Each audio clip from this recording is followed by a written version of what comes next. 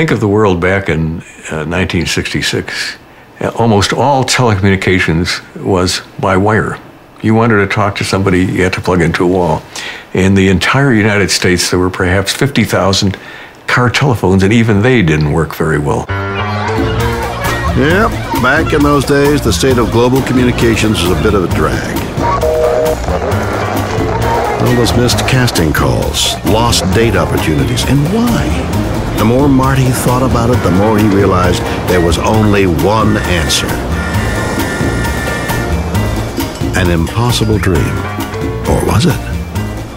The people are fundamentally, inherently mobile. They move around. They never would want to be leashed, tied to a desk or to their home or to their office if they have a choice.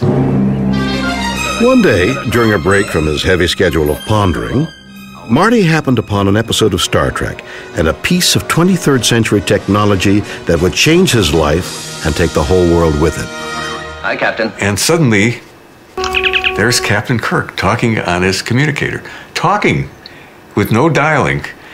That was not a fantasy to us, although to the rest of the world it was. But to me, that was an objective.